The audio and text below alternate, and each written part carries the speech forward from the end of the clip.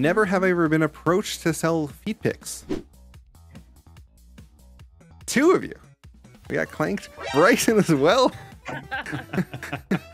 There is a running joke about me starting in OnlyFans, and it's going to be called Elite Feet. Elite Feet.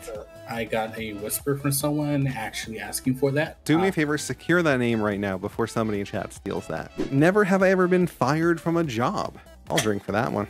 I think the most interesting story that I have, I was 15. It was my first ever job. I was working in a bagel store. I got fired in the middle of my 3rd day. There was nobody else working there. Like, they just closed for the day. I was working at a place and I was responsible for doing the training because they sold like smart boards and other technology for schools and like fancy boardroom systems and stuff like that. So I was the trainer that trained people how to use the technology after it was installed.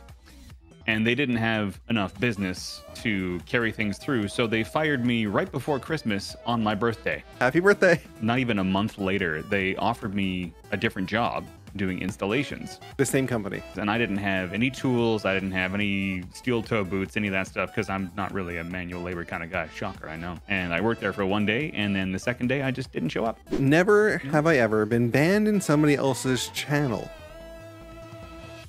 So I have been banned in a stream before. Bryson has also been banned in the same stream. We were kind of just interested in watching sleeping streams. We specifically went around looking for channels that had free channel points where you can play the sound alerts. And we found a channel, there was somebody sleeping. If there's any DBZ fans out there, the Super Saiyan 3 Goku scream. Over and over and over until she finally woke up and she's like, "You are all a bunch of miserable pieces of shit. Get out of here." She banned us. If you have the channel points and the don't make it free. Alerts, like what are you doing? Don't make it free. Hated a gift that I've received. I don't have a gift, but I have one of the greatest Christmas story presents I've ever fucking heard in my life. So my mother one year was so excited about the gift that she got my dad. Like, ecstatic. She's like, "We have to save it for last. It's gonna be fantastic. It's the best gift ever. It's perfect." She's been hyping this gift up for weeks. So everyone, Christmas morning, opens all their gifts. We're all excited. Great. She hands it to him, and it's like this like flat rectangle, and we're like, "Oh, is it like maybe like a TV? Like, what is this thing? Is it a tablet?" My dad unwraps it.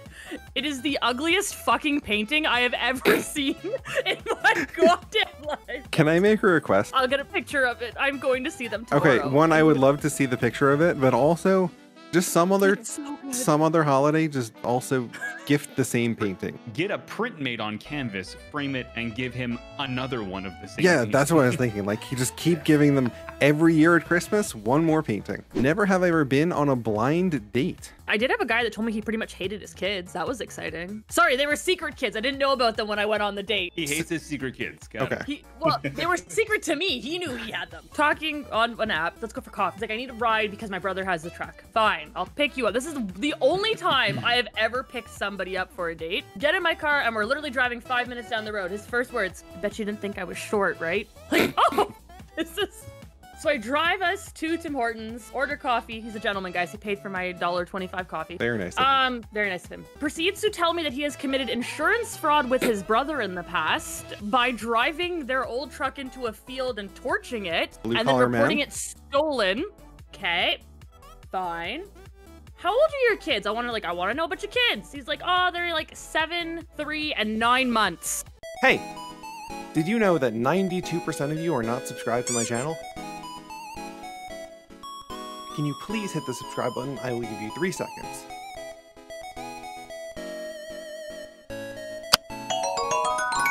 Thank you.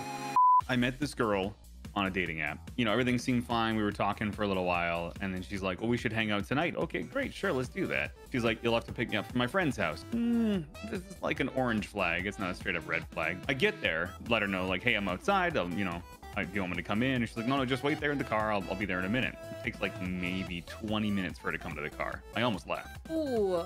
Ooh. Oh, we're just getting started. She finally comes out and gets in the car, and I'll preface by saying, still cute, but literally double the size that she was in her photos on the dating app. That didn't really bother me all that much, but it was still kind of a shock. This is fine, we'll go get some coffee or hang out somewhere or whatever. And then I noticed that she's kind of slurring her words a little bit and kind of smells like booze. She was already drunk. And then as we were driving, pulls a bottle of wine out of her purse. I hope you and were starts driving. Oh, God. drinking it. No. I'm not fucking Purse done. wine? Purse wine. So then she spills the wine on my floor. Luckily, I have rubber mats, so it was easy to clean, but still. And this is the middle of winter, so some of it froze, so I had to wait to like get rid of it. She passes out in the seat. Amazing. Wakes up and says, "Are you my Uber?" No. So I said yes. Oh my But I told god. her that my phone died and I couldn't find her house, so she had to direct me. So I drove her home. She put 20 bucks into my cup holder, and I had to help her out of the car to get to her door because she was so drunk, which I did as a gentleman that I Hey, at am. least you got paid to fucking drive it home, man. Oh my god. Oh my god. This is amazing. I will further double down on my statement that you were one of the smartest people I've ever met. However, Clank, you fumbled the bag. What did I do wrong? This woman spilled wine in your seats, thought you were the Uber. You could have charged her $500 for the cleaning fee. Never have I ever been involved in a drive-through car accident. I haven't been in a drive-through car accident, but I did go through a drive-through in car formation very drunk with my friends so that we could get McDonald's. I've done I've that done before. I think we've all And been then, there like- at one point. But like, did you guys all pretend like, Hold on. like the... Bryson, you took a sip. Have you been in a drive-through car accident? Wait. Bryson, you took a sip. Yeah, we saw Venom. It was me and my friends. We saw Venom, and there was like a Taco Bell that was open. But we was sitting there. It was a long line, and there was like these teenagers that was behind us. And I'm not paying attention, and all of a sudden hit the back bumper of my car. Then they like drove off. I've always said going to Taco Bell before 3 a.m. is a mistake, and you're only proving that more correct.